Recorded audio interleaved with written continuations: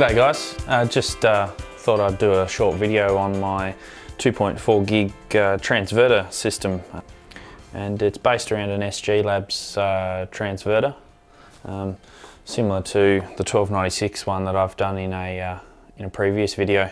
These come in 1296 and 2.4 gig versions. And I decided to put that in a box with appropriate PA to just get a little bit more output power. Also added a preamp and a filter. 2.4 gigahertz has got a lot of interference on it. Wi-Fi filter really helps with that. So yeah, so basically what I've done here is on the front panel I've just got a normal power switch, a DC amp meter, a visual indication of when I'm transmitting, especially on single sideband. This is a very good indication of what's happening. And I've also got a fan, and this fan's actually blowing air into the case. I've got two extraction fans at the back. Runs pretty hot. So anyway, we'll open it up and I'll show you what's inside. Right, so I've opened it up, and inside here is the 13 centimeter transverter box. You can see there that I've got everything labelled, so it really helps to find out where things need to go and for the connections when I'm just looking at it quickly. You can see the out of the RxTX port, which has been reconfigured now. It's just the transmit port that goes off via that blue coax to the input of my PA. This is a Spectrian PA. These are available on eBay at fairly cheap cost.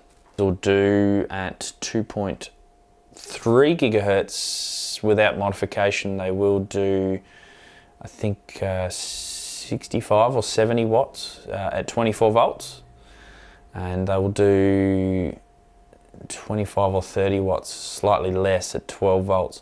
At 2.4 gigahertz, the gain is not quite as high, so with this particular module I've actually done a little bit of modification to the snowflaking along the strip lines here, and I've managed to obtain, I run this whole system off 12 volts, so I actually have managed to get 25 watts out at 12 volts, and I think it's about 60 watts at 24 volts at 2.4 gigs, so I'm rather happy about that. But I run everything off 12 volts because I didn't think it was worth the extra 3 or so dB to mess around with 24 volts in the field. Out of the PA goes into a 12 volt coaxial relay. Again, another eBay special. These things are really good. Good thing about them is that they're 12 volts. They're not 24 volt relay. These things will switch DC to 18 gigs as well at quite a high power. I think it was something like 100 watts or something at 2.4 gigs. It wasn't coming anywhere near what this was rated at. So you can see quite the large heatsink. It's quite a massive heatsink that I've got in here, and it does get fairly warm running at 24 volts, but at 12 it's pretty cool, especially with the fans. So then of course out of the coax relay comes back on the normally closed contact through a Mini Circuits ZX60-272LN-S Plus preamp. Then I've got that going into this bandpass filter. Now this bandpass filter was tuned and provided to me by VK3 PP, Matt, and some of the specs that he's got on here at 2420 megahertz, it is 20 dB down. I think this is tuned for 2403. 2403 megahertz, and it's 1.5 dB down at 2403 megahertz. So at 2420, that's the upper end of the channel 1 Wi-Fi channel.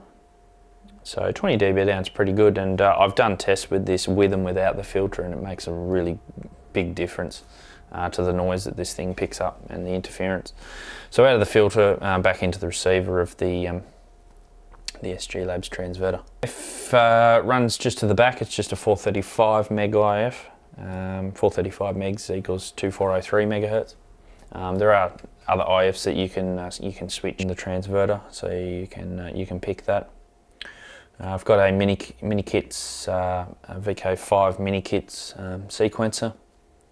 This does all the switching of the relay and of the preamp, switches the PTT of the transverter, switches the PA. There's an accessory connector on the back. That accessory connector connects to my FT817 or any Yaesu radio, and that's also got a transmit inhibit line on it, which stops RF from flowing until everything's switched, so that way it's all safe. I've got a 10 megahertz input on the back with a switch. These SG Labs transverters have a 10 meg in. They have an internal reference oscillator, but you can switch it to an external one, so that's handy for GPS locking. I've had a few contacts with this now. I do use a large Anderson plug, and I'm starting to use these as standard for all my connections now. Out of the back too, I've also got another power line which runs to my FT817 power pole connector on the back, the 3D power pole connectors. So that makes a connection really easy. So it's fused in the transverter, so I'll just plug that in and stick my 817 on top of the transverter. So yeah, I've also got a little 5 volt regulator board. So this one's stepping down from 12 volts to 5 volts, and that's purely to run my preamp. My preamp runs at 5 volts and not 12. So the good thing about the MiniKits Sequencer is that you can use a variety of voltages. It's not just switching 12 volts, you can switch 5, 12, 24 volts to suit your relays or whatever you're switching, or your preamp.